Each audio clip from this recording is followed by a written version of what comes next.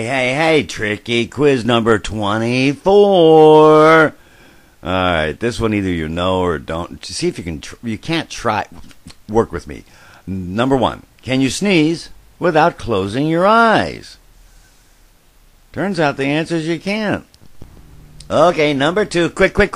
Which is greater, penny a day, nickel a week, dime a month, or quarterly? Come on, give me an answer. And no surprise if you think about it. Come on, you thought about it.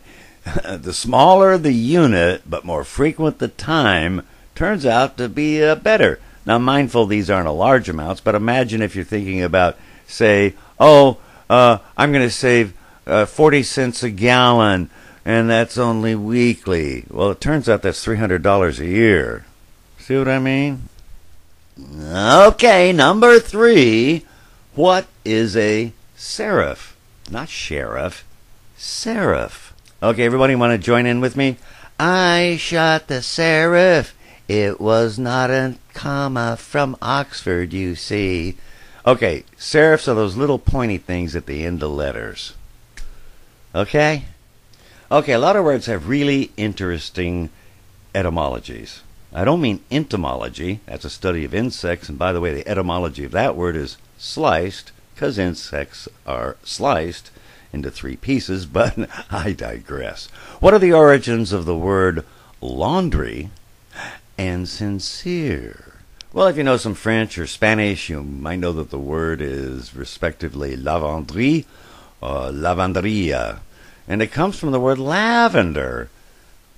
Of course, the Germans say Waschsalon, but that's another matter, yeah? But in any case, it comes from that because they used to wash with lavender. How about sincere? It means without wax. Romans used to import Greek statues, and the cracked ones were mended with wax. Those without wax were sincere. Well, as always, our last question is a flag question. Should be easy. Tal vez muy fácil. What differences exist between the flags of Cuba and Puerto Rico? Well, Cuba, first of all, has a little bit longer flag, and they're basically the same, except the red and the blue are exchanged. The Puerto Ricans taking the pattern from the U.S. Also, another notable difference in terms of accents, the Cubans are kind of Castellano,